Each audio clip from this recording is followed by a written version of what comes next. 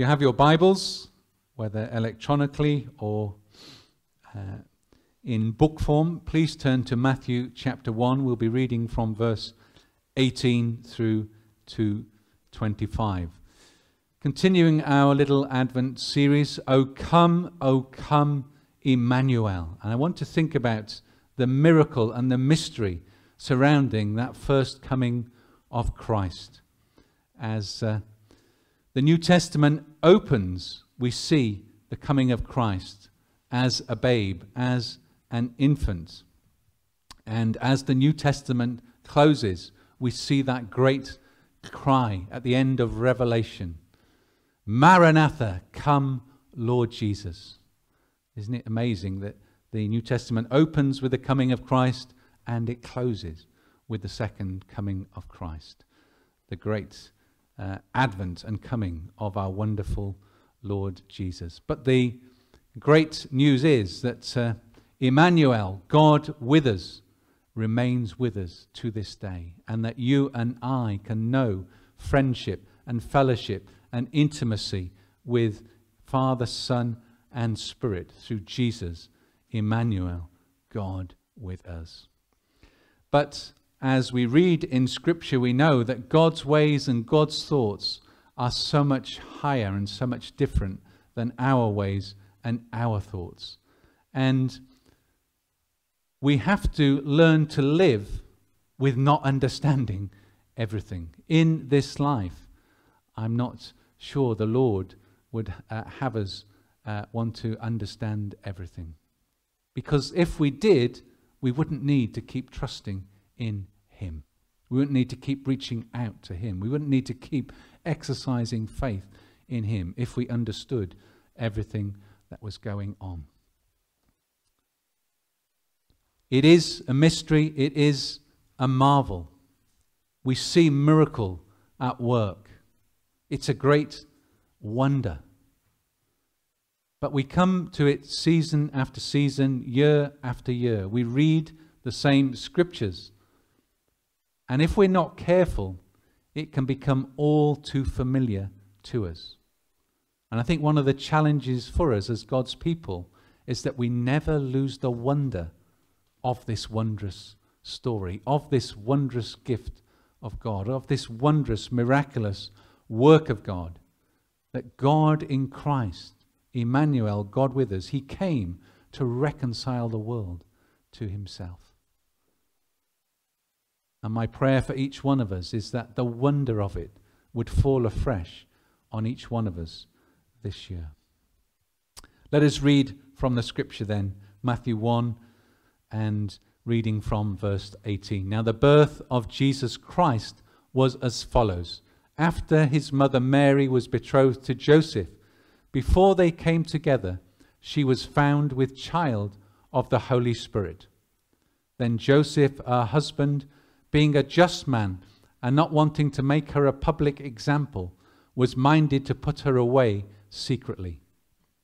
But while he thought about these things, behold, an angel of the Lord appeared to him in a dream, saying, Joseph, son of David, do not be afraid to take to you Mary your wife, for that which is conceived in her is of the Holy Spirit.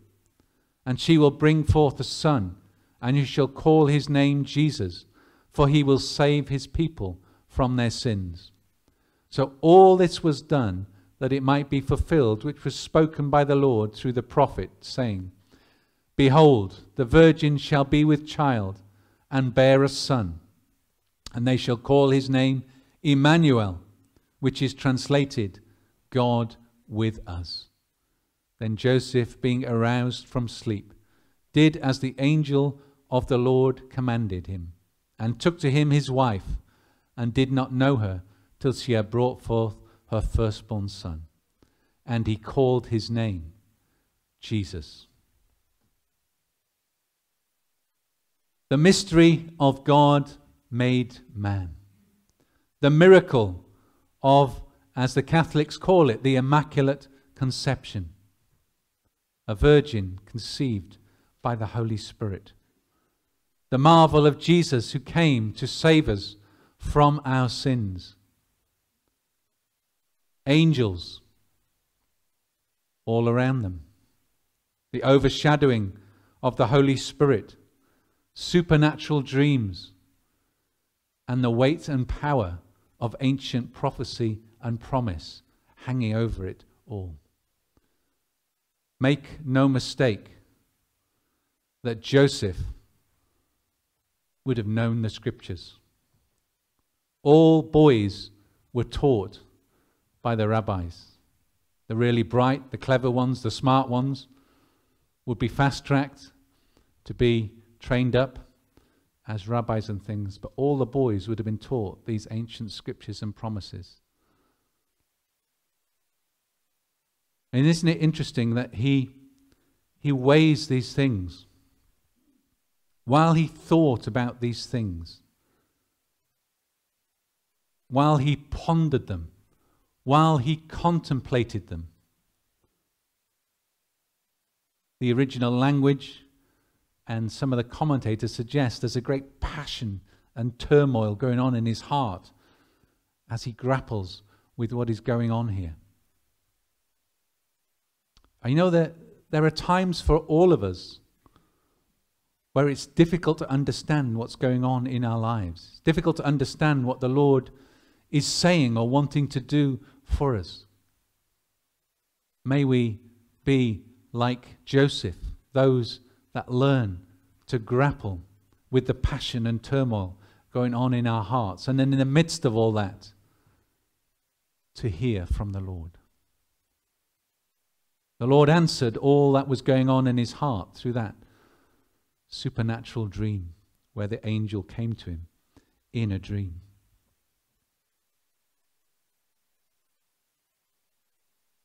Joseph, a just man, an upright man, a man of integrity, who when he finds out that Mary is pregnant, what other explanation can there be? What other human explanation can there be than the fact that she's been unfaithful? You cannot blame him for coming to the first conclusions that begin to form in his heart.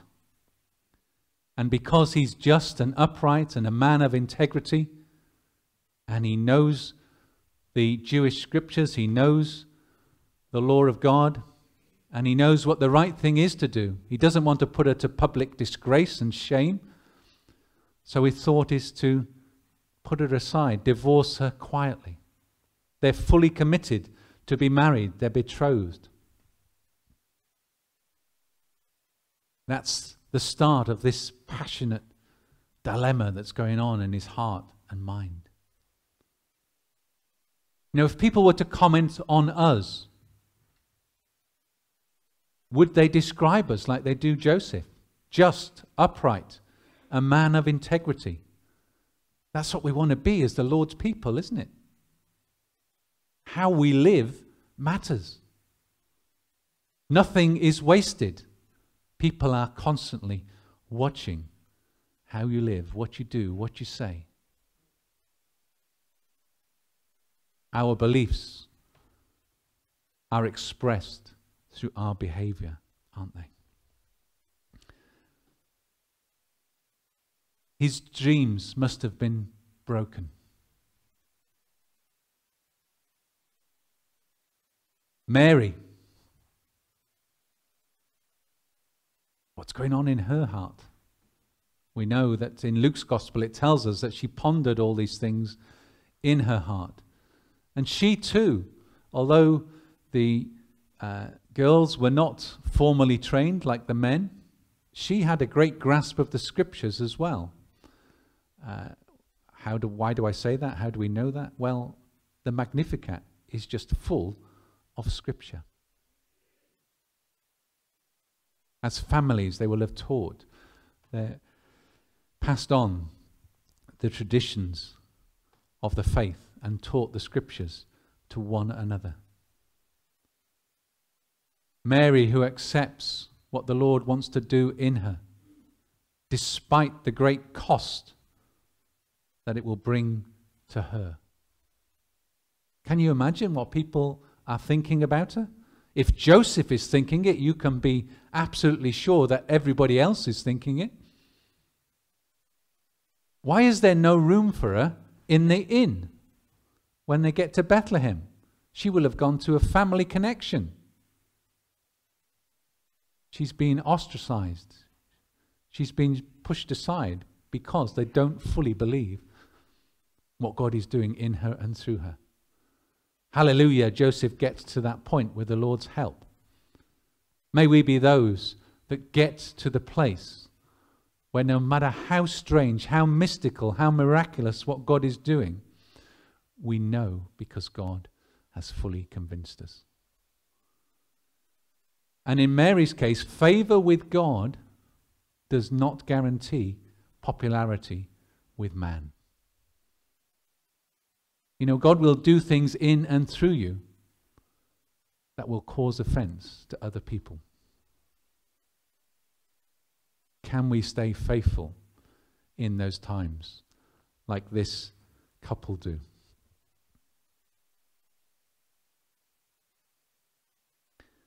And what about the burden of responsibility that they're carrying? Now, when Joseph gets that dream, do not be afraid to take to you Mary your wife, for that which is conceived in her is of the Holy Spirit. I don't know how he got to grips with that, but he did somehow. She will bring forth a son, and you will call his name Jesus, for he will save his people from their sins. Now, for a Jewish person, that sounds like this is the Messiah. That would have been the great expectation, the great promise, the great anticipation that not just individuals but the whole nation was carrying. And as he pondered and passionately considered these things in his heart, the ancient prophecies must have come to his mind. Can you imagine the weight and burden of responsibility for both of them? We have been entrusted with caring for God's Son, the Messiah, the one who is going to save us from our sins. I don't know how long it fully would have taken to sink in. The Gospels suggest that they struggled with it for years. When Jesus sets about his ministry, they think he's gone out of his mind.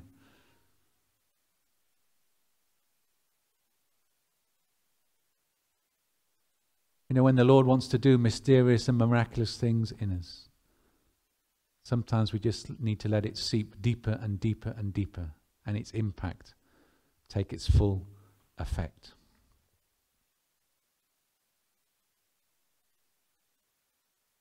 But Joseph does exactly as he's instructed.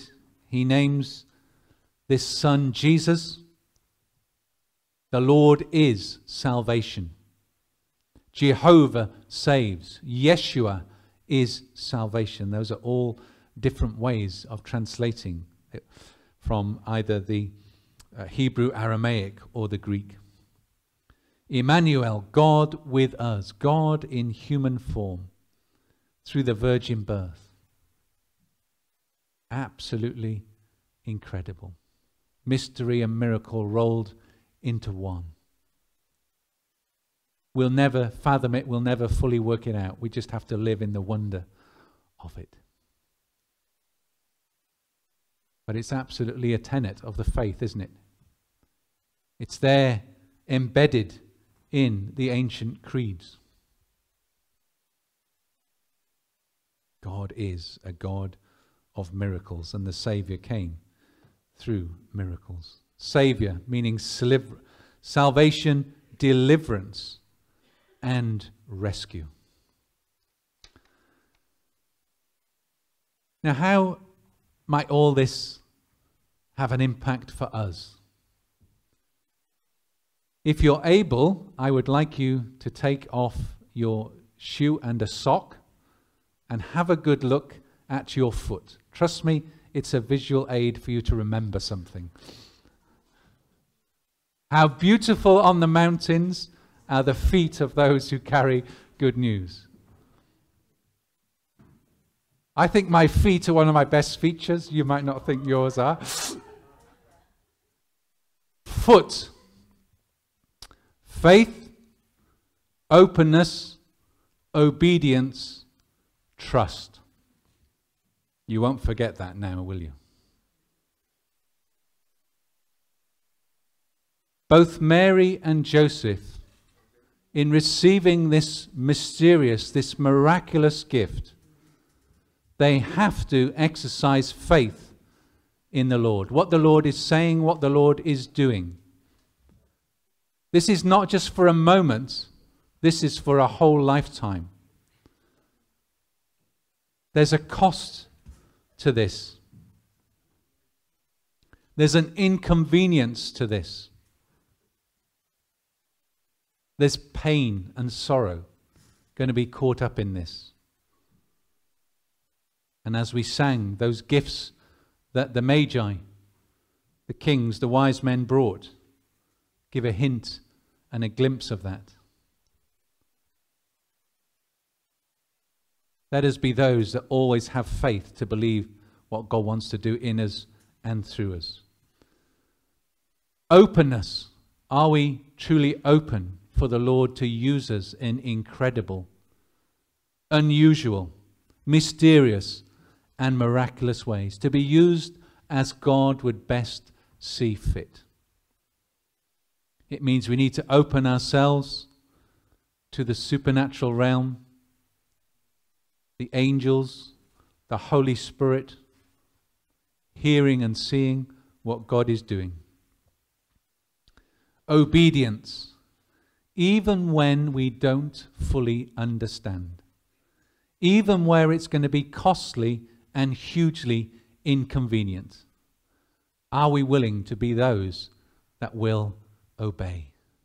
We need to be those that not just hear the word of God, but those who are willing to do it and put it into practice, no matter what it means for us. Because at the end of the day, what is most important to you?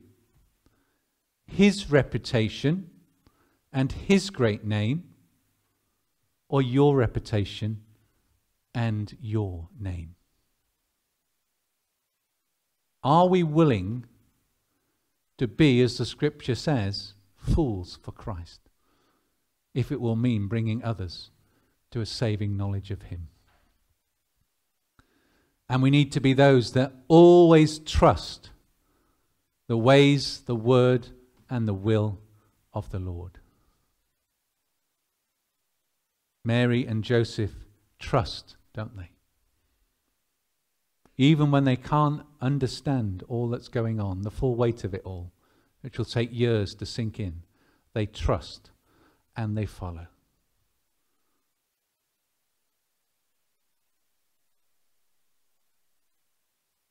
Your beautiful your beautiful foot can remind you of faith, obedience, openness, and trust. Always looking to the Lord our God above all else. And may we be those that, like the end of the New Testament, the continual cry of our hearts is, "Come, O come, Emmanuel. Maranatha, come, Lord Jesus. Come in my life more powerfully and come to the earth. Let your kingdom come in greater measure, and may you come in all your fullness and bring the kingdom in its fullness." That's what it means to keep crying out, O come, Emmanuel. But a final thought for us, and I believe this is true for each and every one of us. What has the Holy Spirit conceived in you right now? What is the Holy Spirit? What is God wanting to birth in and through you that will bring others to him? He's doing that all the while in each and every one of us. Have we got the faith, openness, obedience, and trust to allow him to do it. Let's pray for one another.